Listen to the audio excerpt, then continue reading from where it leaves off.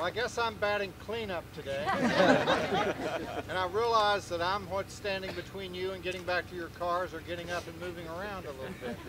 But let me just focus my remarks. I think a lot has been said. Governor Kaine's leadership has been just simply outstanding.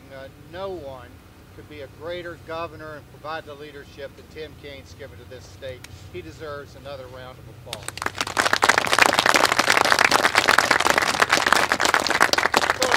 Take just a second to maybe reflect on what I consider by this morning's event the beautiful irony of what's taking place here.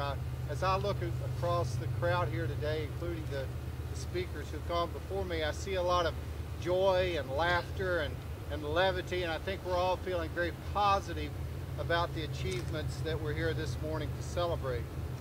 But the irony comes of what it is that you're seeing as you look across the landscape.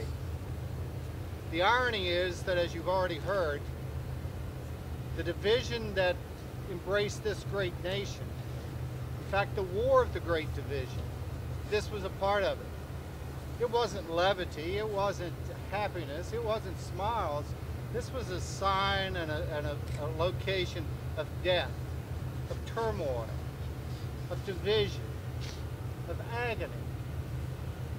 And yet the great beauty of this irony is today we're here to celebrate and to commemorate and to hold on and to protect the hallowed ground that lies in front of you.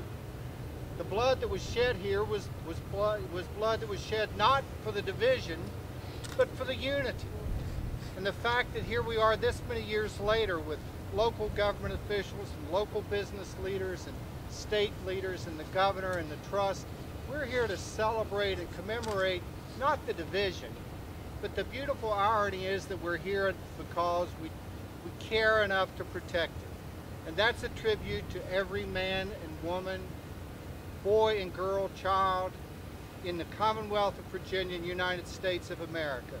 We've never let our divisions get in the way of understanding what we hold to be sacred, and that's our freedom. And that's what this beautiful irony represents. The opportunity to protect, to maintain, and to preserve a great part of our heritage.